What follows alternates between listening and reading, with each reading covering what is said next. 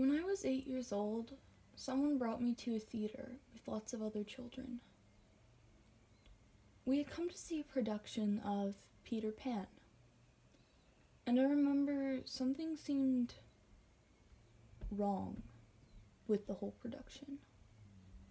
Odd things kept happening, like when the children would fly, the ropes would keep breaking, and the actors would come thumping to the ground, and they'd have to be carried off by the stagehands. There seemed to be an unlimited supply of understudies to take the children's places, and then they'd fall to the ground. And then the crocodile that chases Captain Hook seemed to be a real crocodile, and at one point it fell off the stage, crushing several children in the front row.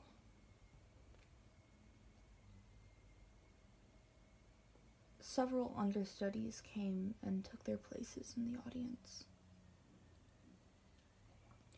And from scene to scene, Wendy seemed to get fatter and fatter until finally, by the second act, she was immobile and had to be moved with a cart. The voice belonged to the actress playing Peter Pan. You remember how in the second act, Tinkerbell drinks some poison that Peter's about to drink in order to save him?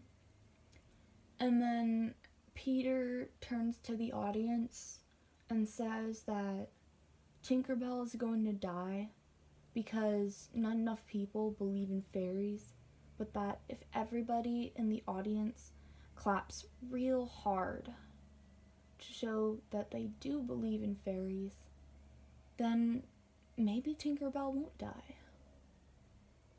And so then all the children started to clap.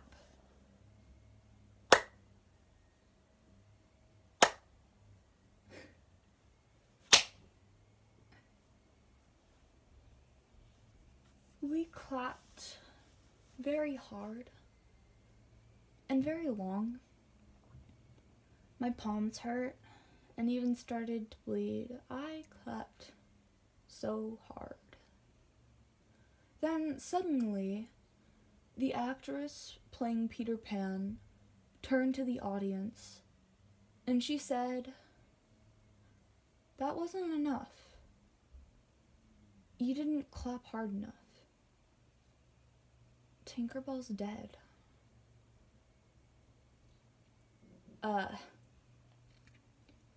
Well, and then everyone started to cry. The actress stalked off stage and refused to continue with the play, and they finally had to bring down the curtain. No one could see anything through all the tears, so the ushers had to come and help the children up the aisles and out into the street. I don't think any of us were ever the same after that experience.